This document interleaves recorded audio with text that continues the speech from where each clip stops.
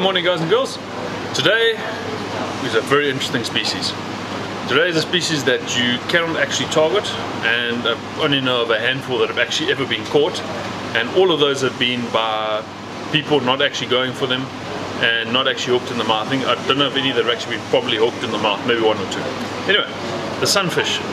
Now, the scientific name mola mola comes from the Hawaiian, but yeah, it's one of those species that doesn't actively eat food that we can use to target them. They are a fish that likes to eat jellyfish and salps, so they're all jelly-filled type organisms that drift in the current.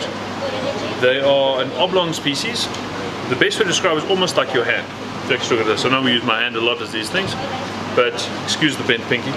You got a tire fish, that's his head on that side over there, very, very elongated and flat.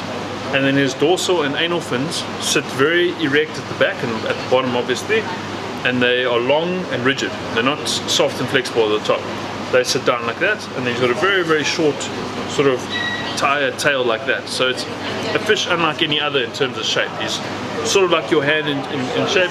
Very, very small mouth at the bottom, small eye, and your normal fish has got gill plates that sit on the side that can move. It's called opercular pumping. These sunfish, the gill plate's actually been completely gone away with, and all he's got is a small opening that serves as his gill. It's just a small opening on the side that can let the water in and out. Anyway, we mentioned they like eating jellyfish. That kind of alludes to where you're going to be finding these fish. They are, in terms of distribution and movement, it's called circumglobal. They move from this side of the world to that. They are very, very long distance movers. They move from the sunfish comes from how they sit in the water. They often sun themselves on the surface to get nice and warm, to warm up from their depths that they hunt at. They'll go down to, I think the maximum recorded is about 600 meters, which is phenomenal for a fish to be able to go that deep. And that's where they'll go and they'll hunt their jellyfish.